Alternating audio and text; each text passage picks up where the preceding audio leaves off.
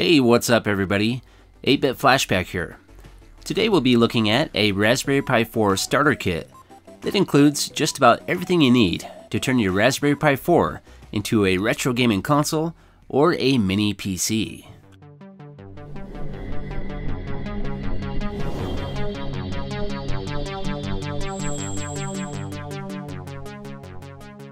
So these nice kits are made by a company called Labis, and you can find these kits on Amazon for right around $105. And these kits come with pretty much everything you need to get your Raspberry Pi 4 set up and going, including the Raspberry Pi 4 4GB model, a fan, an HDMI cable, a case for the Raspberry Pi 4, heat sinks, a micro SD card, a micro SD card reader, and a few more things. So let's go ahead and open this up and take a closer look. Right on the top here is going to be the Raspberry Pi 4 computer, and this is the 4GB model, so this is the most RAM that is currently available for the Raspberry Pi 4.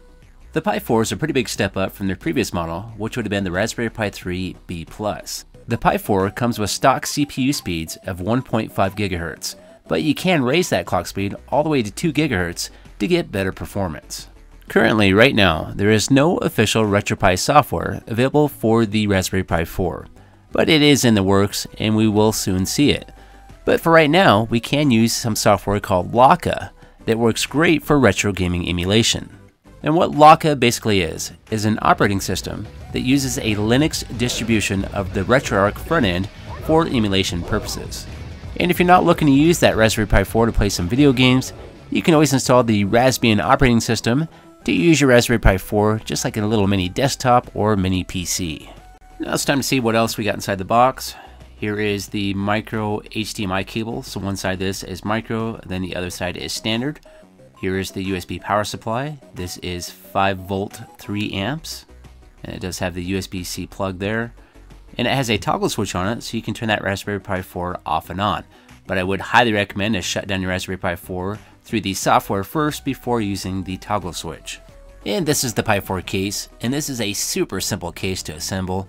It's just a couple pieces, and it actually just presses together. There is a couple different screws, but that's actually for the fan. The case itself doesn't require any screws. And this is a straightforward case. There's not a lot of bells and whistles with this. It gives you access to all your ports, including that micro SD card, and that's really all you need. The case breaks down into 3 different pieces that you can just snap and press together. And this is the fan that comes with it, and that does mount to the top part of the case using 4 different screws. And here's some heat sinks. There's 3 of those that mount to the top of the Raspberry Pi 4.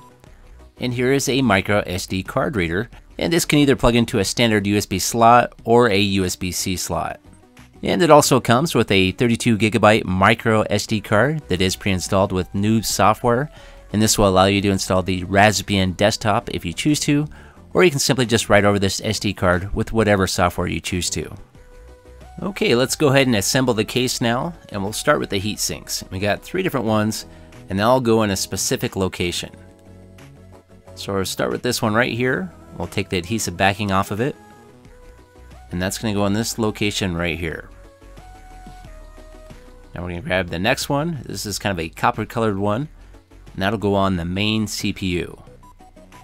Now we're going to grab that smallest one, and that's going to go in this location right here. Now we got the heat sinks all done. Now let's move on to the next step. So now we're going to slide our Raspberry Pi 4 into the bottom part of the case, and there's going to be 2 tabs that's going to slide under on the left side right there. We got 2 black tabs, and it just slides underneath those. Now we're going to grab the middle part of the case, and that's going to line up with all your portholes and then snap together. So once you get those lined up, go ahead and push firmly down, and it should snap together. Now it's time to attach the fan to the top of the case. Now this is not required, but I would recommend it because the Raspberry Pi 4s do get pretty hot, so this will help keep it nice and cool along with those heat sinks. And the fan's very simple to install. It comes with 4 different bolts and nuts, and I'll go ahead and put those bolts in the holes first, then hold those with my finger in place, then slide the fan over those bolts, then start attaching the nuts. And the tight nose, I'm going to use a screwdriver and just my hand on the back side to hold the nut in place. And you don't have to get carried away as you're tightening it, just get it nice and snug. Now it's time to plug in the fan, and that will plug into the GPIO pins located right here. And let's go ahead and take a closer look. Right where the 2 yellow circles are is where that clip's going to plug in. with that red wire being farthest to the left. And that's it, we're done. Now we just need to put the lid on, and that just presses in place. Now the lid doesn't press all the way down, and that's done on purpose to give you a little ventilation gap. So you can see a gap there at the top, and that's to give it better ventilation. So as I was saying earlier, this is a very straightforward and simplistic case. You get access to all your portholes, and you can easily access inside the case because that lid just presses together and it removes easily anytime you want to get inside the case. So even though this case is simplistic, it does still have a lot going on. You got that fan to keep it cool, you got your heat sinks, you got access to all those portholes, and you got that toggle switch where you can actually kill the power to the Pi 4. Now a couple things this kit does not come with is a video game controller that's either USB or Bluetooth powered, and a keyboard. Those are both something you're probably going to need if you want to do some retro gaming emulation. And something else I would like to mention, if you want to store your game ROMs on a portable device such as a USB 3.0 hard drive, you can.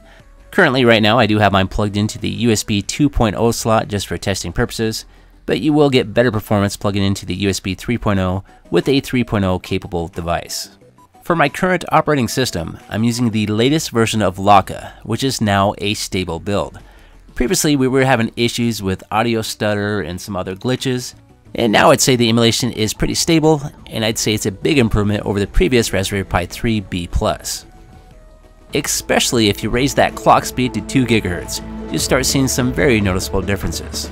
With my current setup, I can now play a lot of N64 and Dreamcast games at full speed, and even some 2D Sega Saturn games.